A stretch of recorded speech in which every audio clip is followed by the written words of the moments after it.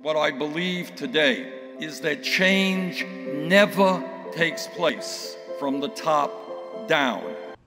All right, so today I wanted to get into this clip of Richard Wolff, as well as a clip from the Tom Hartman show in regards to taxes. But specifically, first I want to focus in on this clip of Richard Wolff, where he's going into the importance of holding the ruling class accountable, especially within the context of the pandemic, especially if you take into consideration how other countries have dealt with the issue, such as reoccurring payments of 2K, if not 1K, 2K, such as what we have here in Canada, and certain countries have even resorted to covering wages of workers even up to the 80 percentile.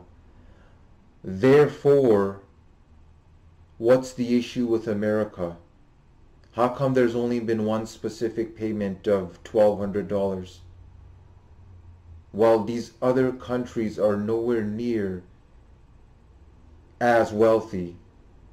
And this is where we find out from Richard Wolff's analysis of the importance of holding the ruling class accountable. And holding the ruling class accountable corresponds in stability within the economy. Furthermore, he goes into explaining how FDR going against the ruling class and holding them accountable in regards to taxation highlights the importance and/or emphasizes the need to hold the ruling class accountable because it sustains capitalism. It sustains capitalism from not moving over into a oligarchy and or plutocracy, therefore maintaining the stability of the economy. Here's the clip. And the immediate greed of the big businesses, their need not to pay even a little bit of taxes. You know, when Roosevelt went to the businesses in the 30s, he said, you better give me tax money to do for the mass of people what they need, because if you don't, you won't have any wealth when this is over. So part with some of it to keep the rest of it. What's happening now is they don't think they have to, so they're not doing it.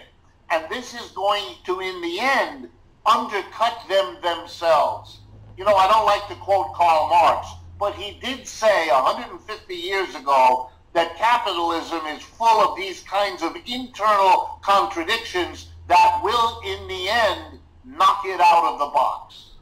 All right, so there we have Richard Wolff going into the importance of holding the ruling class accountable and or highlighting FDR or FDR's presidency within the context of the 1930s all the way up until the late 1940s.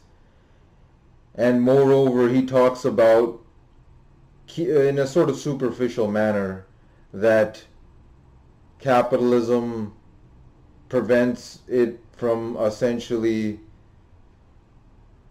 from being knocked out of the box. It's a very superficial analysis that he puts forward in that sense, but what he's essentially saying is that a regulated version of capitalism corresponds in stability, as opposed to a thoroughly deregulated and privatized perspective in regards to the role of government, which is now what we've had since the 1980s. Because it's important to note that FDR era of politics that gave us Social Security, let alone the New Deal, such as the Tennessee Valley Authority, and so on and so forth in terms of federal jobs and or social programs, be it Social Security. Then, of course, we had Truman, who went to such an extent of trying to get a universal healthcare system passed, but was unable to do so because he didn't have the support in Congress. So we're seeing a center-left position from Democrats on a domestic level. Then, of course, with Kennedy, he further tried to expand the role of government in terms of expanding the New Deal legacy, but of course he got assassinated.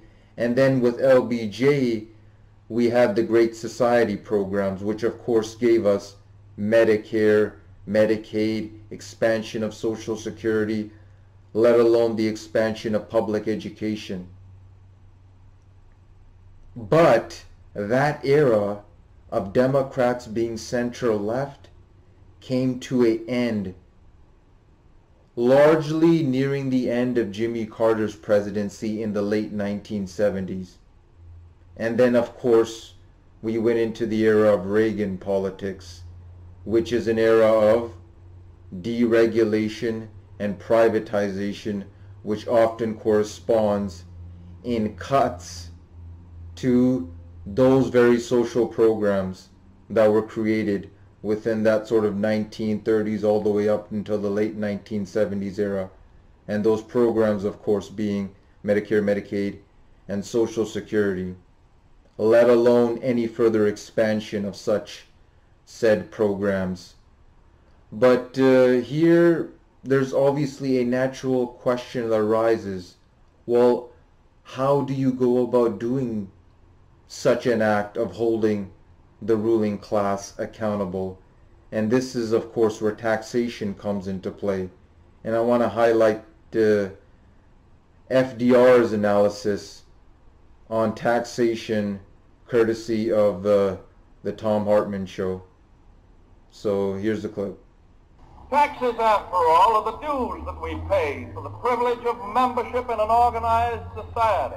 And as society becomes more civilized, government, national and state and local, is called on to assume more obligations to its citizens. The privileges of membership in a civilized society have vastly increased in modern times. But I am afraid we have many who still do not recognize their advantages and want to avoid paying their dues. On the one hand, there has been a vast majority of citizens who believe that the benefits of democracy should be extended and who are willing to pay their fair share to extend them. And on the other hand, there has been a small but powerful group which has fought the extension of these benefits because it did not want to pay a fair share of their costs. So I really like that part in the end where FDR says, and I'm paraphrasing, that the extension of the government is vital because there's a certain class, i.e. the ruling class, that did not want to pay their fair share. Hence the reason why stability in the economy is preserved and or maintained when individuals are held democratically accountable in conjunction with banks and markets, regulated in light and or interest of the public good. Of course, we talked about that was the era that persisted on a domestic level when Democrats were center-left, 1930s all the way up until the late 1970s. That era is framed by academics as being the era of reform liberalism, right? Because of course you're going from classical liberalism all the way up until the 1930s. Then we're getting reform liberalism because now freedom is being redefined by the role of the government. So instead of a hands-off approach, it's a hands-on approach. No laissez-faire economic system, Keynesian system. Of course now, 1980s and onwards, deregulation and privatization is the norm, which leans more towards a Friedrich Hayek system of economic analysis. So there we have Richard Wolff as well as FDR, courtesy of the Tom Hartman Show, highlighting the importance of holding the ruling class accountable, especially within the context of the pandemic, especially within the context of how America has dealt with this issue, especially in comparison to other countries.